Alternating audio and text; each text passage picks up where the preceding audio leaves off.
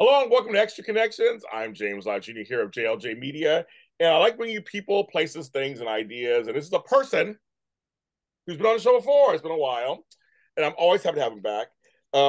He has a gap in his teeth like I do, and he has the same first name as I do. What? I love it. It's like it works.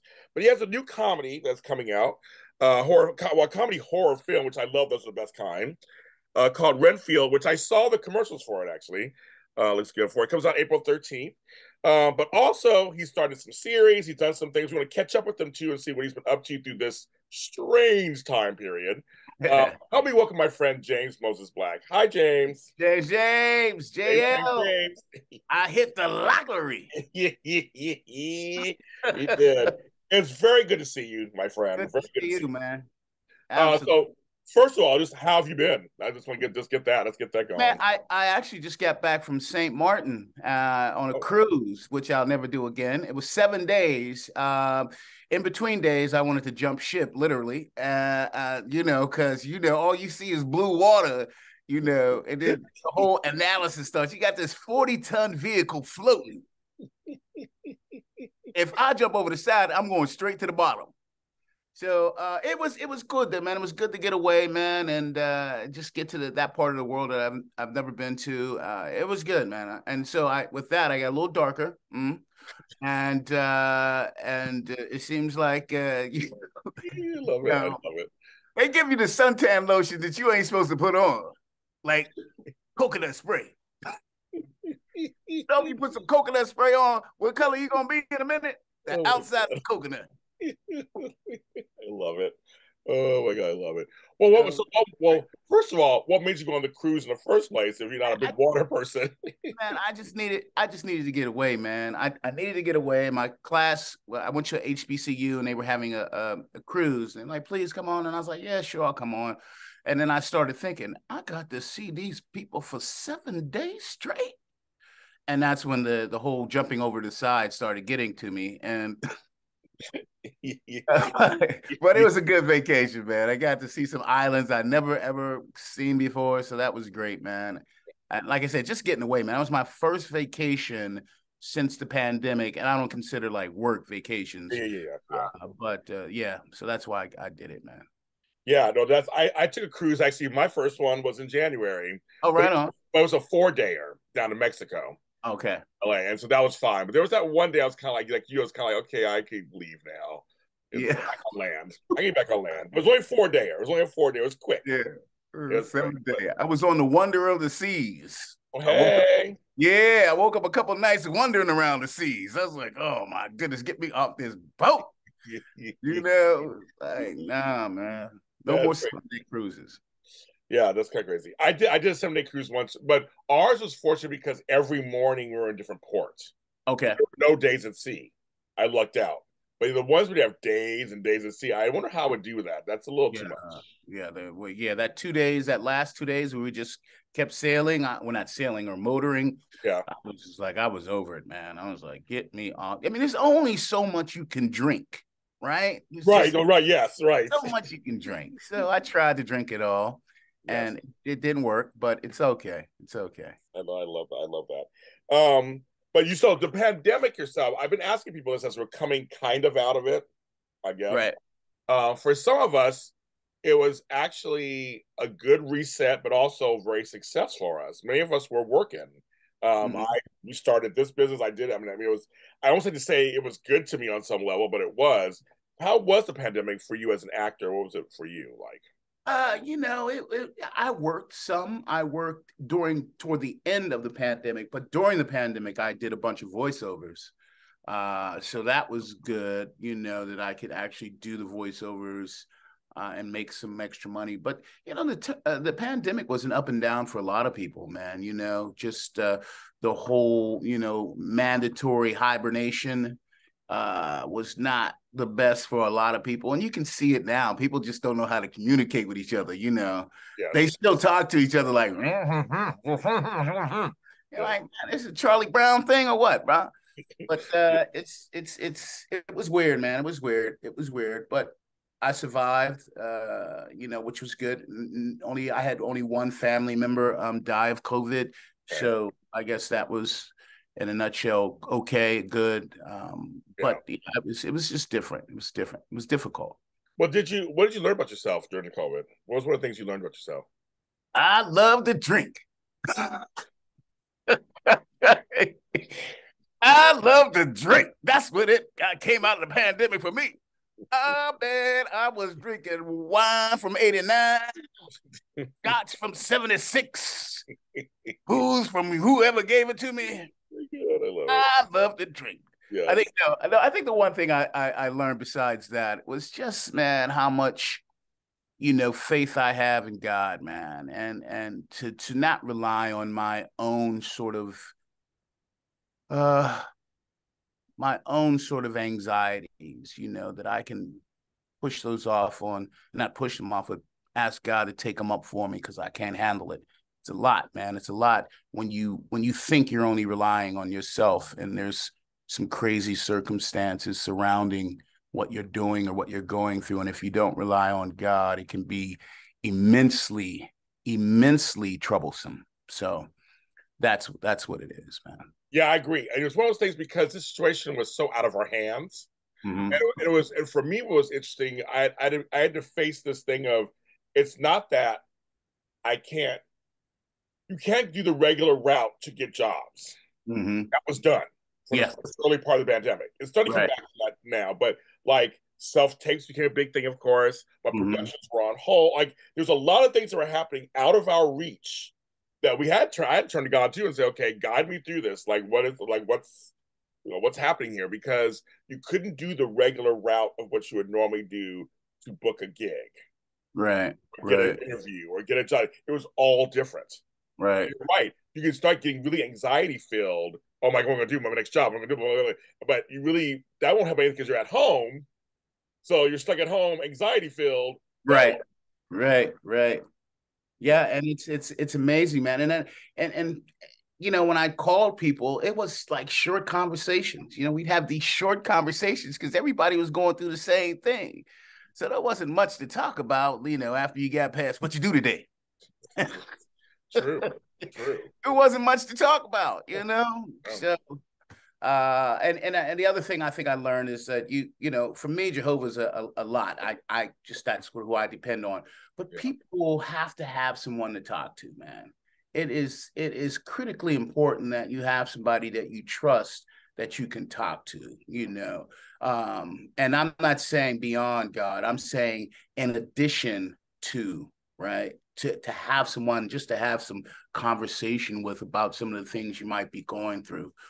Because a lot of people committed suicide during that time, man. There was a lot of suicides. I know. So, that's what I learned. I know that's pretty deep for our interview, but that's deep. I like deep. And the thing is, again, for those who don't have a even higher powers or anything, I always thought it must be interesting for you. For me, I know, like I said, for you, I had to go a little higher than me. Yeah. To help me get through it, and I feel like you did. So I mean, we're both here. Right. And relatively sane. Yeah. Relatively is a good word. Relatively. But seriously, I think that's what it helped me get through it. And just, because we had to find different ways. Like you said, so one of the ways you said for you was the voice route, which is really big right now. Mm-hmm. So how is that space for you? Do you like it? It's good, man. I have my wheelhouse of things that I do. I was doing a lot of the ESPN stuff, and then I had a big Apple Watch commercial. And then now I finally figured out how to do animation after watching these animated movies, the Pets thing. I had to watch them because I had to see like what do they want when they want you to do it. It's not a made up voice. It's kind of like your own voice, and you're just amping it up a little bit. And so I think I've got a handle on animation. But I did a lot of the ADR stuff. I just finished an ADR for Fast and the Furious 10. Which is like doing a movie, like a co-star in a small part. You still get residuals. Mm-hmm. I did the George Foreman ADR. Okay. Yeah, the movie that's out. I did Amsterdam that didn't do well. And I did another one called Providence. Providence is coming out soon. But just ADR work, which is really cool with me, man. I love ADR work. Yeah. Yeah, I thought so. I told somebody else who was doing that too this last couple of years. Yeah, Yeah. it's like that. It's like this. That's very cool. But you also okay. So I'm looking at the stuff that's here, but you did do a couple of series, did some movies. So let's talk about that. Let's talk about that stuff. So how did that ball get rolling to where now the pandemic is kind of we were into like the second year of it. Stuff production started coming back into production. Like Right. self tapes were a big thing for for auditioning and stuff. And so, what was the first thing what were the first couple of things you did when you were coming out of that?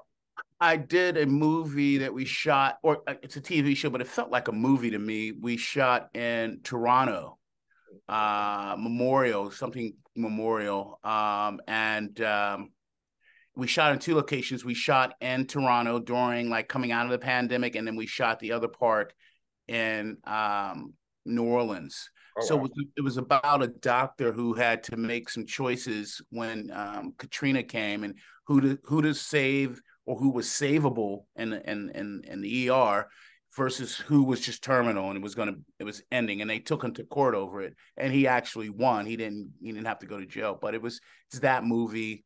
I had to play a Cajun dude. I never got so much for saying 3 words in my life. Ain't no there, man, there. Yeah, man. That's what I said, bro. Oh, well, I'm from Louisiana, so I know. Yeah, Yes, yeah. So yes, all my New Orleans friends don't get all bent up. It was just that's how they had it.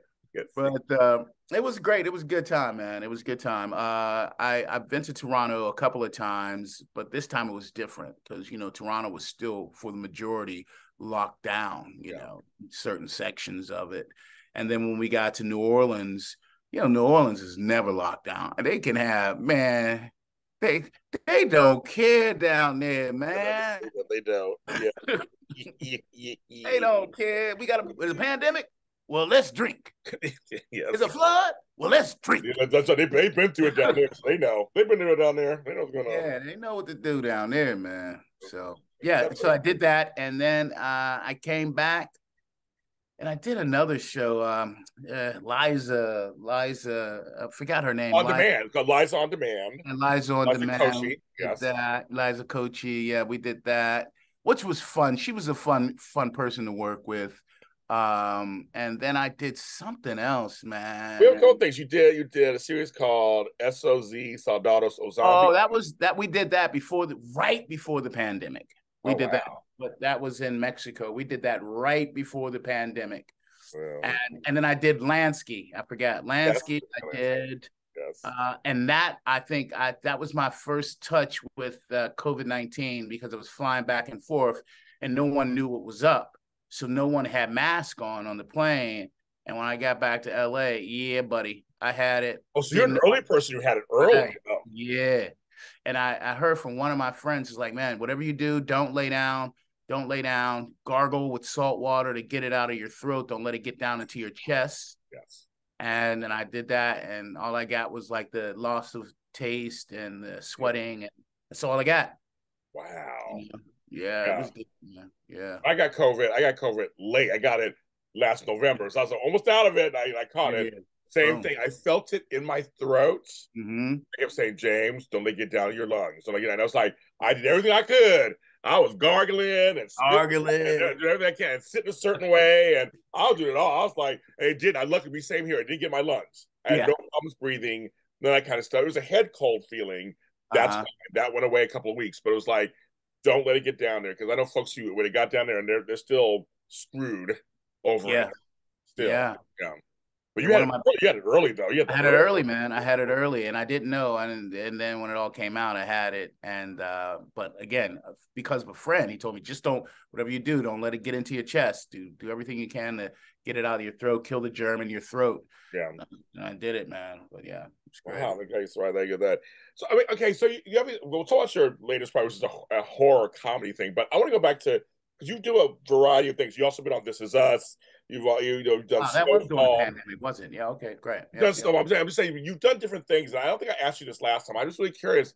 For you, it's not so much do you like doing comedy over horror or whatever, but is there a genre out of all these that you naturally gravitate towards that you just kind of like? Yeah, it's called getting paid. That's the genre I like. I had a feeling you were paid in. That's the one I like.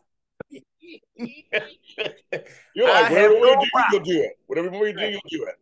Yeah, man. I really don't, man.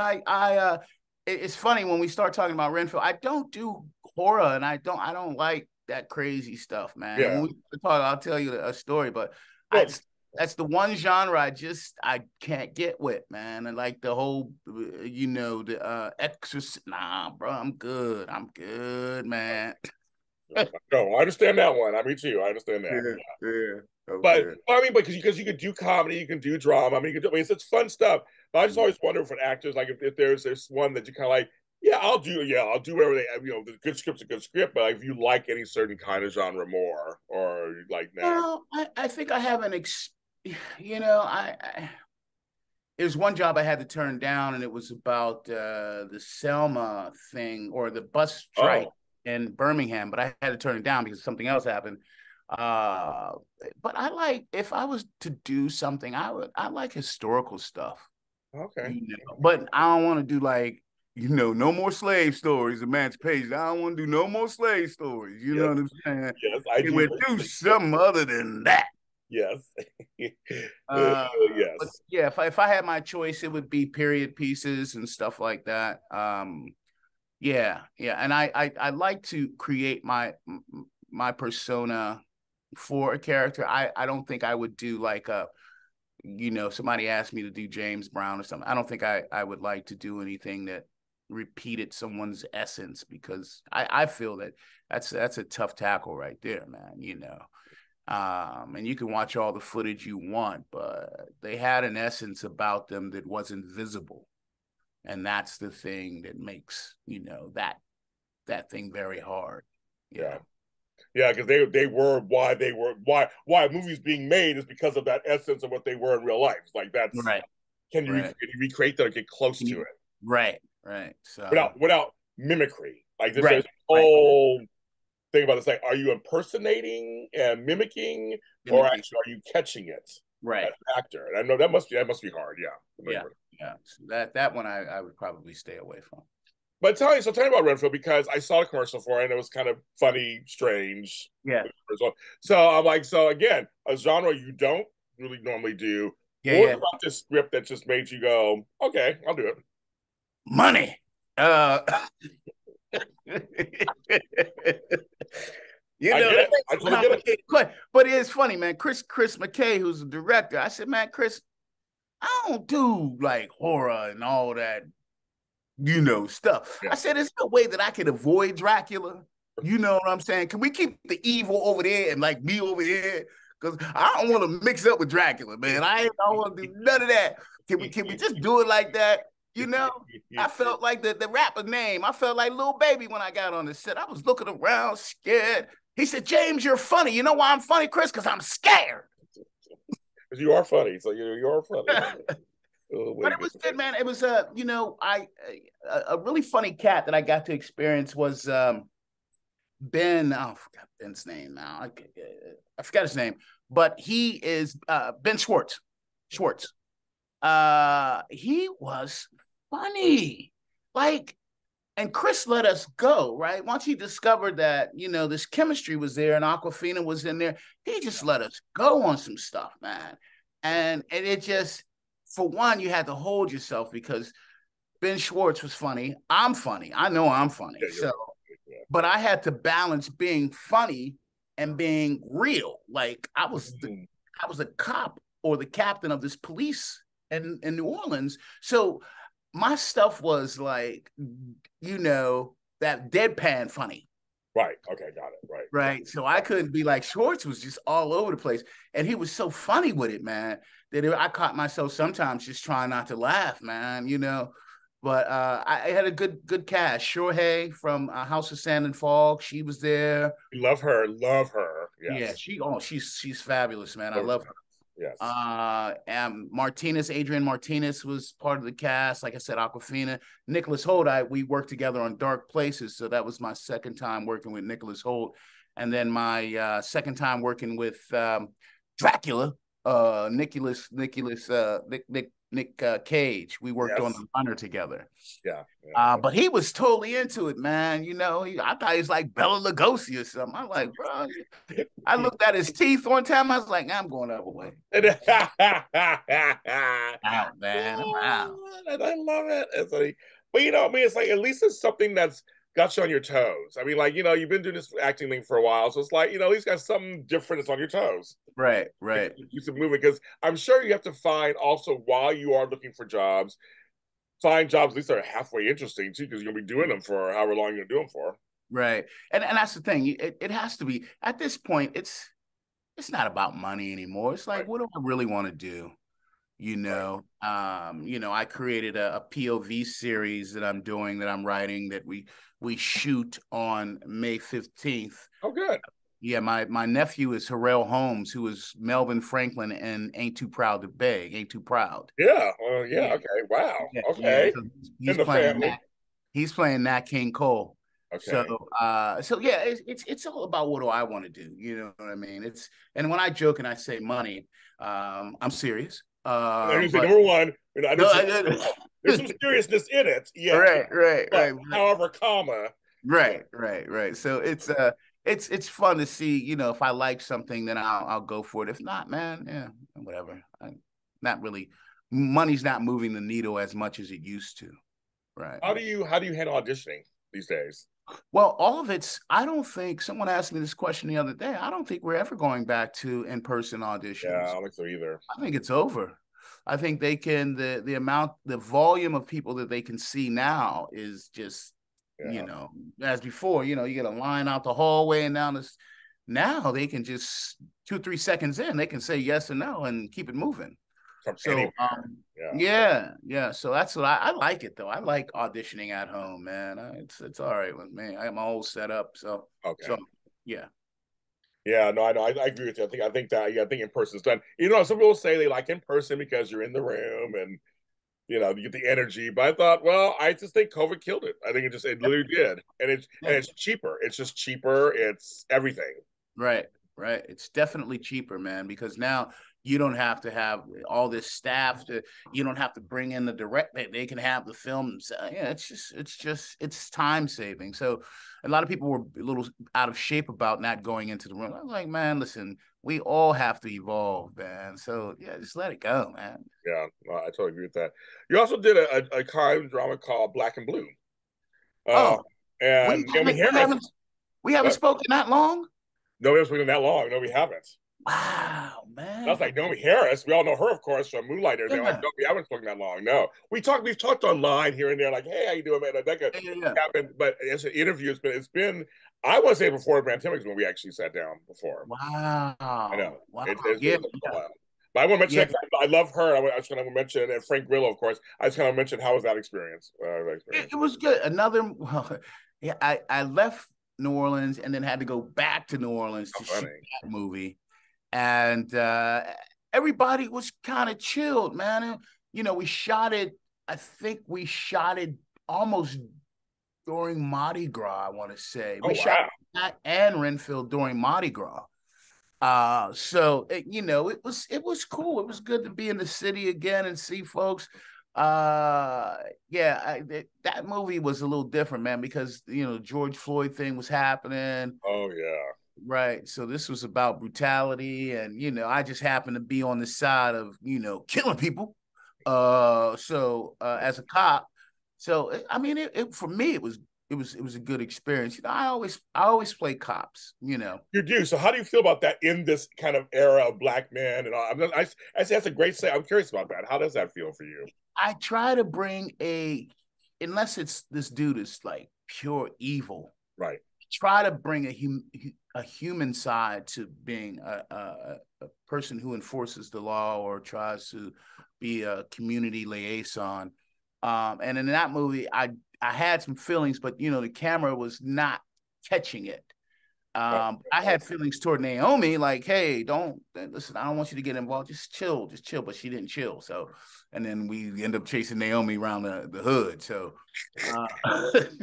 yes, you know, yeah, but I know that it's, I have some law enforcement members in my family who were really good cops. They were good. My stepdad was he just passed away a few months ago. He was a good cop, decorated there in 33 years, and but a black man, and I've been on the other side of things in my past as a black man, and so I always try to walk that line of there are good cops, but I always wonder people who play them, especially if you're a black person playing them. I'm always just curious how it is for you guys. I mean, it's an acting job, I get it, but I always just wonder how it is for you guys. Yeah, I mean, the most recent event where the black cops beat that kid up in Memphis, I think. Yeah. I was just like traumatized by that one. I was like, me too. hold up. Oh, y'all black? And so yeah, it's one of those things where you hope that you're just not in there being murderous, and you're just not, because I won't do that. I just won't. I just won't just kill to kill, and it's not my thing. Yeah. Well, do you get? But also playing cops, do you have an appreciation of what they do, what they have to face a lot of times? Oh, absolutely, absolutely. Yeah.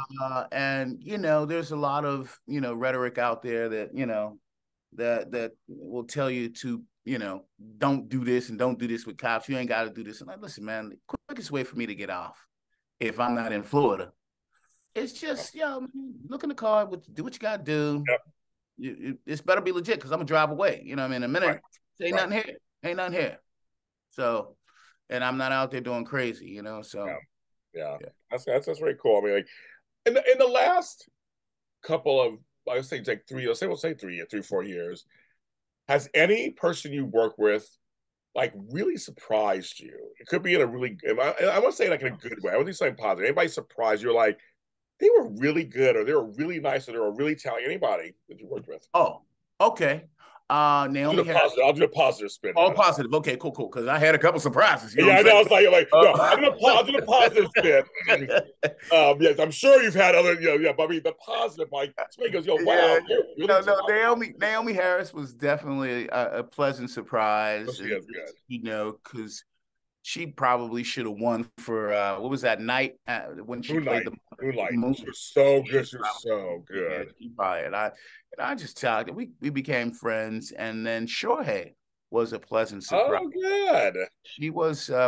She's just delightful, man. And then raspy voice. She smokes like 7 packs of cigarettes a day or something. I know. See, I love that voice, though. I love it. And I was, oh, girl. Folks at home, if you want, she was House Santa Fox. She also was on 24. Did a great stint on 24. She was on Will and Grace. She's just a great Iranian actress. She's here in America. I just love her work. So it's kind of cool to hear that she's nice. Yeah, and when I told her, she was surprised when I told her. I said, I know this might be old, but I felt like she should have won an award for House of Sand and Fog, because she just killed. She was nominated. Yeah, she should have won, man. So she was delighted by just me acknowledging that. So, it's always cool when you meet another human being. Not that you meet another star. Right. You meet another human being. And I think that's one of the most pleasant things of the work that I do, is I get to meet other human beings. I'm not fascinated by other stars, but other humans are really interesting to me. And especially actors, because actors, it's a nomadic, it's a up and down business. It's not this conventional. There's no kind of thing like you work 20 years, you get a mug, you do it's like, what I mean? Like it's this, even the world that I'm in, all this whole world of entertainment is not normal. Like it's just not really normal. So that's why I love doing this job. I love talking to you guys to hear just how do you navigate this world. And so you're right. When you meet people and you get to know them and you're working with them, that's very cool. Like, how did you get here? And what are you doing to stay here? And what's going on? And like, who are you? How's it changing you? How are you evolving with it? I mean, that's kind of fun. Yeah, it's funny, when I met Teddy from who plays Teddy on Snowfall, it was that thing that actors sometimes do when they think somebody's hi, and I'm not that fanboy. Yeah. And it took us like 5 minutes, and then he realized, and I'm just another dude who traveled like you've traveled. I know places, and we start talking, and it was cool. So, it was the human side of him and us that was good. It wasn't the actor to actor, you know what I'm saying? So, Yeah. and you do get hit with that sometimes, so. Yes, you do. But yeah, I love connection. That's why this show connection. I think it makes the world go round. All of us, we're all connected whether we like it or not. Right. I almost wish the world would remember that what we do does affect other people. What they do affects us on some level. And we need to come together. And I also now I'll go even little micro. Black folks, we need to remember we're all connected, and we should be supporting each other, whatever it is we're doing, and we're holding each other accountable for things. Like just being there, just a support system. I that's what I try to do with all you guys. Like, okay, yes, I will make sure he's on my show. I'll make sure I shout out this person. I'll make sure I retweet that thing. I try my best to do that. I don't. Yeah. And it's refreshing, man, when you can do, and people don't give you the Hollywood shuffle, yeah, it's refreshing, man. Cause I really don't need anything except, just for people to be cool, man. Just, you got yours, I got mine, maybe we can get together. But if we don't, it's all right, man. It's okay. It's okay. Yeah. We're all out there trying to make it. We're all out there trying to make it. Yeah. And I agree with that one too.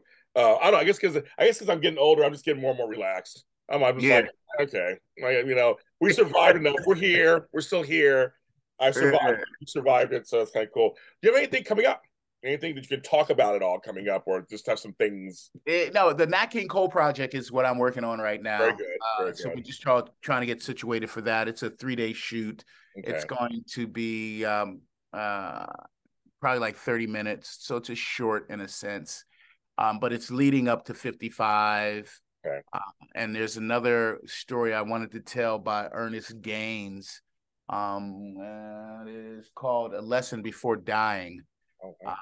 That I want to kind of get the rights to and shoot that. But yeah, that's what's coming up. Just trying to get the Nat King Cole project out of the way. Okay, very good. Yeah, Renfield is the movie. April 13th, a few days from now, coming out. Nicolas Cage and my friend James Moses Black.